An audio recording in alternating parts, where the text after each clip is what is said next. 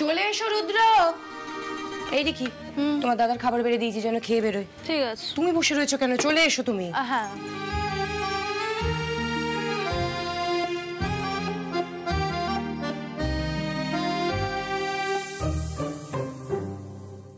এই যে পেটটা ভরে খেয়ে তারপর বাইরে বেরোবে, কেমন? আহা গো, না খেয়ে খেয়ে কি চেহারাটা হচ্ছে রুদ্ররূপ সান্যালের। চোখেই তো দেখা যাচ্ছে না। কি এই রিকি, কি হয়েছে গো তোমার দাদার? এরকম চুপচাপ কেন? কই, কাল অবধি তো বেশ ভালোই কথা বলছিল দাদা। এই দাদা, তোর কি হয়েছে রে? বৌদি কিছু বলছে তো, শুনতে পাচ্ছিস না? হ্যাঁ, ওই এক খাওয়ার কথা শুনে শুনে কান পচে গেছে, অন্য কিছু বলতে বলে। হ্যাঁ, সেই ভালো কথা বলে তো কান পচেই যায়। তোর তেরিকার আবার কে ফোন করলো রে? হ্যাঁ পারো, বল। হ্যালো লাবু, শোন, যা বলছি তাড়াতাড়ি কর, যতটা তাড়াতাড়ি পারিস এ বাড়িতে চলে আয়। রুদ্রদারা তো কাজে বেরোবে না, তুই চলে আয়, একটা বড় প্ল্যানিং আছে। আজকে ভাবছি ভাই আর ফুলকির ফুলসজ্জাটা করিয়েই দেব। ফুলসজ্জা? সত্যি? আমার যে কি মজা লাগছে না। উফ বাবা, যাক, ফুলকি আর ভাইয়ের মধ্যে দূরত্বটা তাহলে মিটলো, বল। এই শোন শোন শোন, আমি খুব তাড়াতাড়ি চলে আসছি, ঠিক আছে? আমি গিয়ে ওখানে সব প্ল্যান করছি, তার আগে কিন্তু কিছু করবি না। তাড়াতাড়ি আয়। হ্যাঁ ঠিক আছে, ছাড়ছি। শুনছো, ও বাড়িতে না দারুণ একটা ব্যাপার হতে চলেছে। ফুলকি আর ভাই ফুলসজ্জা। হ্যাঁ হ্যাঁ হ্যাঁ, ফুলসজ্জা। ও মা গো মা, আমার যে কি আনন্দ লাগছে না। ঠাকুর করুন এবার যেন দুটিতে খুব ভালোভাবে থাকতে পারি। এই শোনো, 1 মিনিট, হ্যাঁ আমি এক্ষুনি আসছি। 1 মিনিট দাঁড়াও। আমি বেঁচে থাকতে তো সেটা সম্ভব না রিকি, ওদের মিলন হবে না, কখনো হবে না।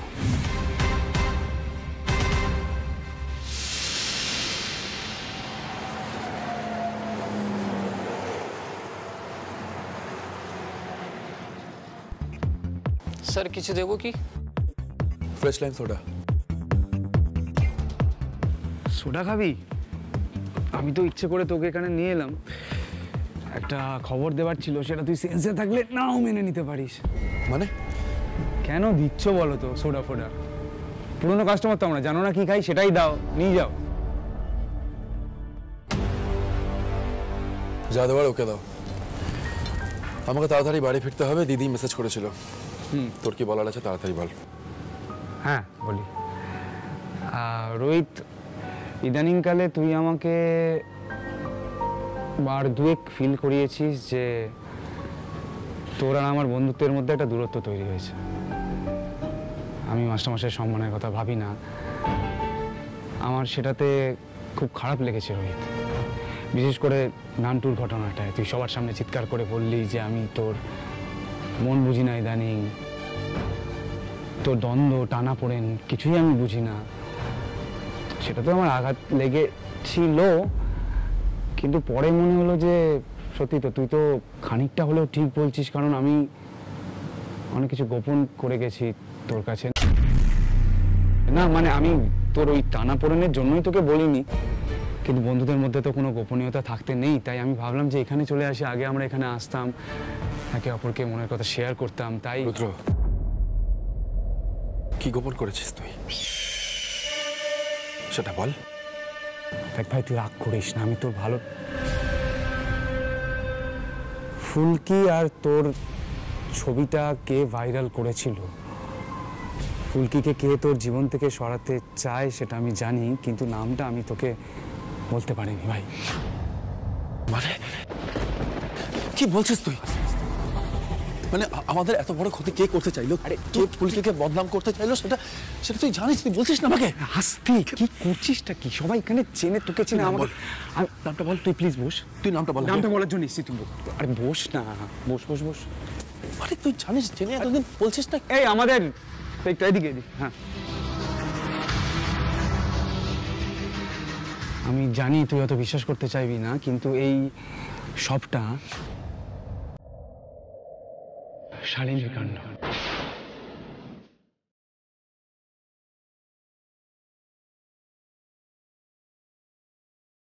কার কাণ্ড? আমি জানতাম তুই বিশ্বাস করবি না। Thank you, thank you. কিন্তু আমি নিশ্চিত, মানে আমি শিওর না হয়ে এই কথাটা তোকে বলতাম না। শালিনী তোর কাছে ফিরতে চাইছে। শালিনী, শালিনী, শালিনী যেও না, শালিনী। হ্যাঁ, সেই জন্য আমি আমার মুখটা এতদিন বন্ধ করে রেখেছিলাম তোর টানা পোড়েনের কথা ভেবে।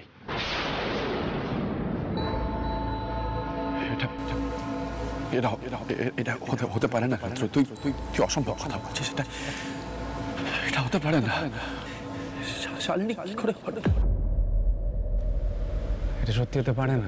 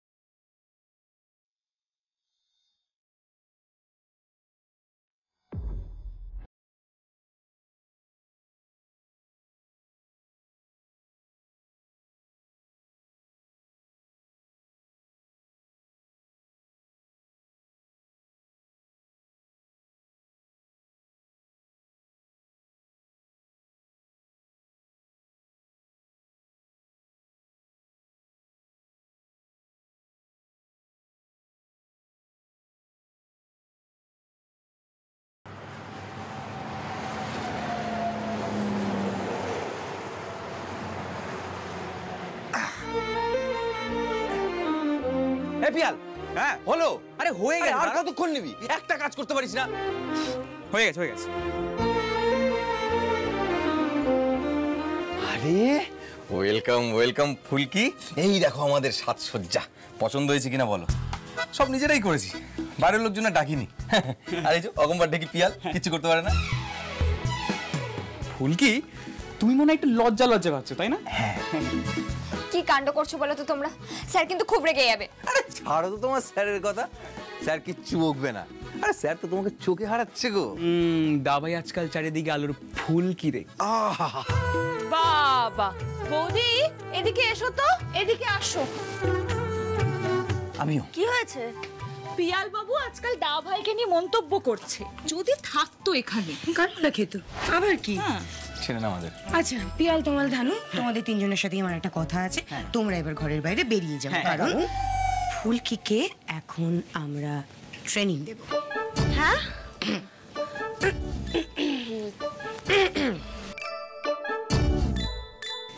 কি বলছিসটা কি লাবু? আমি ঠিকই বলছি রে পারো, কারণ এর আগের বার ট্রেনিং না দিয়ে ঘরে পাঠিয়েছিলাম বলে ফুসুর যেটাই হয়নি, সেটা এবারে হলে চলবে না, জাস্ট চলবে না। লাবু, এদিকে শোন তো। বল কি? ফুলকি কিন্তু এখনো খুব ছোট। আমার একটা প্রশ্ন আছে। বলছি যে ধানু, পিয়াল এরা বাচ্চা, বিয়ে থা হয়নি, কিন্তু আমি তো বিবাহিত। তুমি তো বড় হওনি বাবা, তুমি তো এখনো বাচ্চাদের মধ্যে খেয়ে করে যাও, নিজের বউকে তো সামলাতেই পারো না, সেই কারণে তুমি ট্রেনিং থাকতে পারবে না। চলো চলো চলো চলো, বেরো বেরো বেরো বেরো বেরো। তুমি বেশি কথা না বলে তুমিও চলো। এটা খুব খারাপ হচ্ছে। দি ভাই, কিসের ট্রেনিং দেবে গো? ওরাও থাক না। হ্যাঁ, আমরা থাকি। ট্রেনিং দেব না? চল মারবো, চল না ট্রেনিংটা দেখি, ট্রেনিং দেব। বাইরে যাও।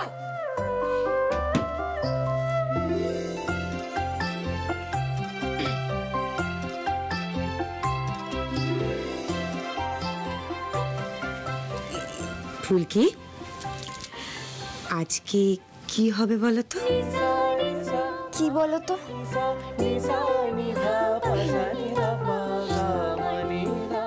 আজকে তোমার ফুলসজ্জা।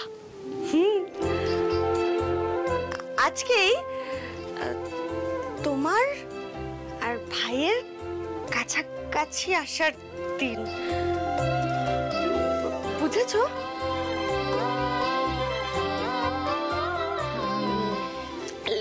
লাবু হ্যাঁ শোন না, তুই বোঝা, আমি পারবো না, আমি এসবের মধ্যে নেই।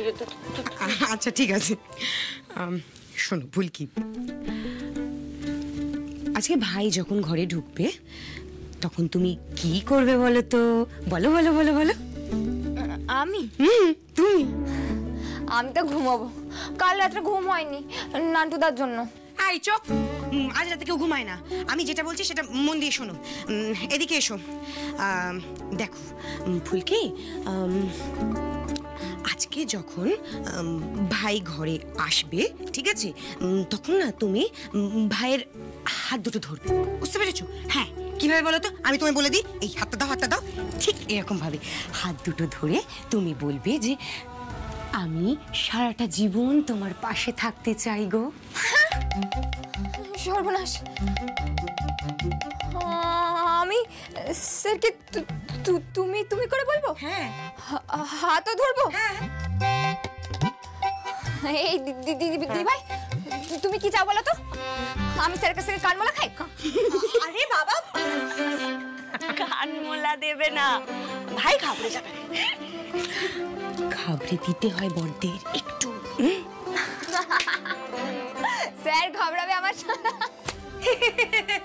তোমার বড় হয় ওটা, সেই থেকে শুধু খ্যাক করে হেসেই যাচ্ছে। আরে বাবা, এরকম ভাবে খ্যাক করে হাসলে আর স্যার করে গেলে না বড় বলে মনে হবে না। আমি যেটা বলছি একটু মন দিয়ে শোনো। দেখো ফুলকি, পুরনো যা যা কথা তোমার স্যার তোমাকে বলেছেন সেগুলো ভুলে যাও, আর আজ থেকে না নতুন করে নিজের জীবনটা শুরু করো। সিরিয়াস হও। আরে ওকে এরকম ভাবে বকছিস কেন বলতো? একটু বুঝিয়ে বল না, সত্য মানুষ তো, এসবের গুরুত্ব বোঝে। আচ্ছা ঠিক আছে, এদিকে শোনো, এদিকে এসো, এসো আমার কাছে এসো। দেখো ফুলকি, হাত ধরে কথাগুলো বলার পর তোমার কাজ কি? তুমি ভাইকে এরকম করে জড়িয়ে ধরবে। নয়, হ্যাঁ, জড়িয়ে ধরার পরে স্টেপ কি? তুমি ভাইয়ের গালে একটা চুমু খাবে। হ্যাঁ, ঠিক যা যা বললাম এই কাজটা তুমি কিভাবে করবে এইখানটাতে এখানে চুপ করে বসে ভাবো। এই যে, তবে যা যা বলে দিয়েছি পর পর কিন্তু তোমাকে করতে হবে, বুঝেছো? ওরে বাবারে, দিদি ভাই, আমি পারবো না সব। দিদি, আমি তোমার ঘরে থাকি না যেমন থাকছিলাম? ধুর পাগলি, এটাই তোমার নিজের ঘর, আর এখানেই তোমায় থাকতে হবে, বুঝেছো? আর কাকি চায় তুমি আর ভাই এবার নতুন করে সংসারটা শুরু করো। ভাই কিন্তু আগে সংসারে কখনো শান্তি পায়নি, আর তুমি তো ভাইয়ের ভালো চাও। এই দেখো, আবার শক্ত শক্ত কথা বলে ফুলকি দাসকে বিপদে ফেলা। আরে বাবা, স্যার বিয়ে সংসার এসব চাই না, এটা আমি প্রথম দিনই বলে দিয়েছে। স্যার তো নিজের বউকে ভালোবাসে। ফুলকি, বউ তুমি, আর কেউ নয়, ঠিক আছে? এই কথাটা নিজের মাথার মধ্যে ভালো করে ঢুকিয়ে নাও, আর আমি পরপর যা যা বললাম সব ধাপে ধাপে মাথার মধ্যে ঢুকিয়ে নিও, কেমন? এবার কিন্তু আমরা আসছি। এই পারো, কিরে চল। ভাই কোথায়, এখনো আসছে না কেন? দেখ, আমি কিন্তু একটা দায়িত্ব দিচ্ছি তোকে, তুই ওকে ফোন কর আর নালে মেসেজ কর। আজ আমি একটা এসপার্ট নয় ওসপার্ট দেখতেই চাই, চল।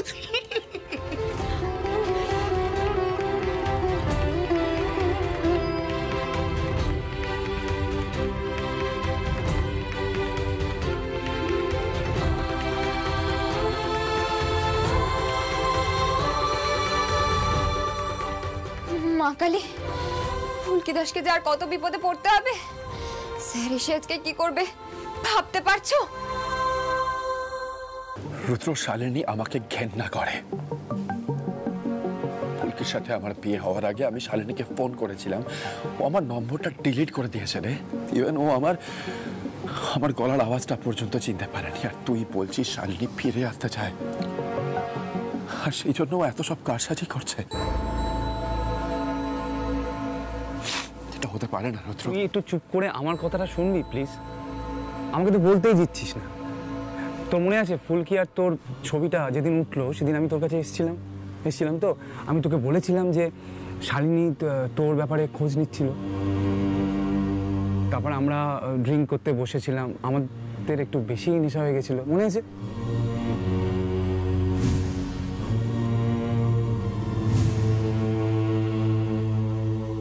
তোর সেদিন ব্ল্যাকআউট হয়েছিল তো, তুই নেশার ঘরে ফুলকিকে শালিনী শাড়ি পরে দেখে শালিনী ভেবে জড়িয়ে ধরেছিলে, ঠিক সেই সময় ছবিটা উঠেছিল, তাই তো? দেখ, আমার এসব জড়িয়ে ধরার কথা মনে নেই। মেবি তুই যা বলছিস সেগুলোই ঠিক, কিন্তু কিন্তু এর সাথে শালিনীর কি সম্পর্ক? শালিনী সেদিন রাতে সুপার স্টোরে এসেছিল। কি? লুকিয়ে। This is impossible. ইম্পসিবল নয়, সরি। আমি পরদিন সকাল সকাল সুপার স্টোরে গেছিলাম, আমি ওয়ালেটটা খুঁজে পাচ্ছিলাম না, সেটা খোঁজার জন্য গেছিলাম। রামরতনের জায়গায় যে সিকিউরিটি গার্ড ছিল সে দরজা খুলে দিল, আমি ওয়ালেট খুঁজছিলাম, ওয়ালেট খুঁজতে গিয়ে আমি দেখতে পেলাম। মানে না, প্রথমে আমিও ব্যাপারটাতে অতটা গুরুত্ব দিইনি, আমি ভেবেছিলাম কোনো কাস্টমার হয়তো ফেলে গেছে, মানে এক ডিজাইন অন্য কাস্টমারও করতে পারে। পরে আমার একটা খটকা লাগলো, বিশেষ করে তুই যখন এসে বললি তখন আমি ভালো করে খোঁজ খবর নিয়ে আলাম, নিয়ে জানলাম যে বক্সার শালিনী মিত্র সেদিন এখানেই ছিল। Golden sand and waves resort, যেটা ওর ফেভারিট, মনে আছে তো? তখন থেকে আমি শিওর হয়ে গেলাম যে শালিনী সেদিন সুপার স্টোরে গেছিল। রুদ্র, আমার তোর কথা মাথায় ঢুকছে না। আমি আচ্ছা, শালিনী যদি সত্যি সত্যি সুপার স্টোরে এসে থাকে তাহলে আমার সাথে কেন দেখা করলো না? না, হয়তো দেখা করতে এসেছিল, ও যে মুহূর্তে ঢুকেছে সেই মুহূর্তে হয়তো দেখতে পেয়েছে তুই ফুলকিকে জড়িয়ে ধরেছিস, তখনই হয়তো ছবিটা তোলে, রেগে গিয়ে পরে ভাইরাল করে দেয়। আচ্ছা, তুই যে কথাগুলো বলছিস এগুলোর কোনো প্রমাণ আছে তোর কাছে? শালিনী এটা কেন করবে? তুই ফোন কর শালিনীকে। একটা করা হয়ে গেছে, ফোন করেছিলাম। শালিনী মিত্র এখন দেশের বাইরে একটা স্পোর্টস ক্যাম্পে আছে, মাসখানেকের আগে ফিরবে না, তার আগে যোগাযোগ করা সম্ভব না। শালিনী আমার আর ফুলকির ছবিটা ভাইরাল করবে? আমার মনে হয় এসব তোর ভুল ধারণা, এটা হতে পারে না ভাই। আমারও প্রথমে সেটা মনে হয়েছিল, সরি, কিন্তু পরে ওই নান্টুর ঘটনাটার সময় আরও উদ্যোগ নিয়ে আমি পুলিশের সাথে যোগাযোগ করলাম। পুলিশের আইটি সেলের থেকে জানতে পারলাম যে মোবাইল থেকে ছবিটা প্রথম বেরিয়েছিল সেটা শালিনী মিত্রর পিআর ম্যানেজারের পুরনো নম্বর। পিআর ম্যানেজার এখানে নেই, ও শালিনীর সাথে বাইরেই আছে। যতক্ষণ ওরা ফিরছে দেশে ততক্ষণ অফিসিয়ালি ওদেরকে ট্যাকেল করা যাবে না, মানে কিছুই করা যাবে না। আমি নিজেও শিওর হতে পারছিলাম না তুই বিষয়টা নিয়ে আদৌ জানতে চাস কি না, সেজন্য আমি আর বেশি ঘাটাইনি ব্যাপারটা। ওকে, তোর কথা আমি যদি মেনেও নিই তাহলে আমাকে একটা প্রশ্নের উত্তর দিবি। আমার আর ফুলকির ওই ছবিটা ফুলকির ফোনে উঠলো কি করে? দেখ রোহিত, এটার কোনো সদুত্তর আমার কাছে নেই, কারণ পুরোটাই তো শালিনীর প্ল্যান। এরকম হতে পারে যে ফুলকির ফোনটা কোথাও পড়েছিল, তখন শালিনী ওই ফোনটা দিয়ে এই ছবিটা তুলে নিয়েছে, মানে এটা ভেবেছে যে এই খবরটা পেলে তোর সাথে ফুলকির সম্পর্ক ভেঙে যাবে। কারণ দেখ, এটা তো বোঝা যাচ্ছে যে শালিনী তোর জীবনে ফুলকির প্রেজেন্সটা সহ্য করতে পারছে না, জেলাস ফিল করছে, সেই জন্যই বোধহয় এটা করেছে। মানে ফুলকি যে তোর জীবনে কত বড় জায়গা করে নিয়েছে সেটা নিশ্চয়ই শালিনী ফিল করতে পারছে।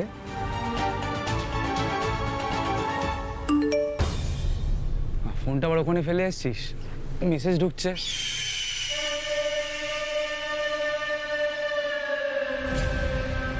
বাড়ি থেকে ডাকাডাকি করছে রোহিত, কি করবি বলতো? আমি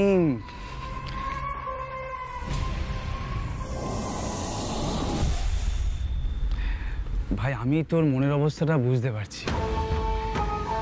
একদিকে যাকে তুই ভালোবাসিস সে তোর জীবনে ফিরতে চাইছে, অন্যদিকে তোর জীবনে আরেকজন এসে গেছে যাকে তুই মাস্টারমশাইয়ের কথা ভেবে ফেলতে পারছিস না। কিন্তু সিদ্ধান্ত একটা, তোকে তো কিছু নিতেই হবে।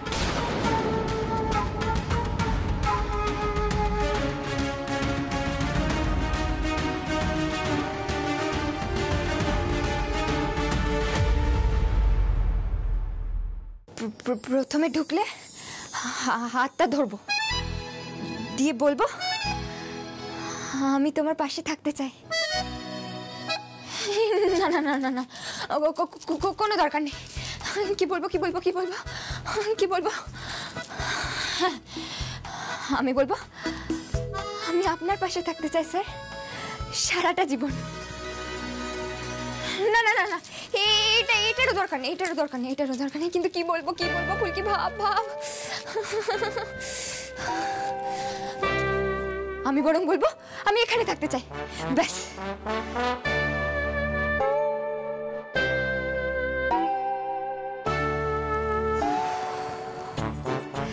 স্যার তো এমনিতেও বলেছিল অশোকনগর যাওয়ার দরকার নেই ফুলকি, এখানেই থাকো, এটাই ভালো হবে। এরপর যেন কি করতে হবে? গলাটা জড়িয়ে ধরার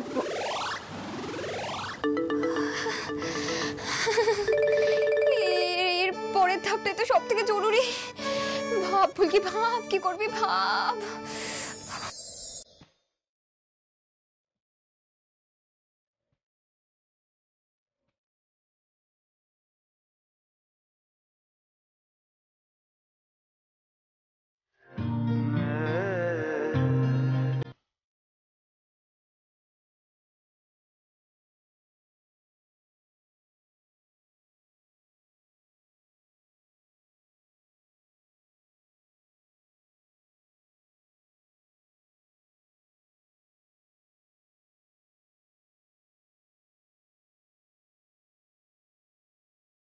ডাকিতাও জাগে না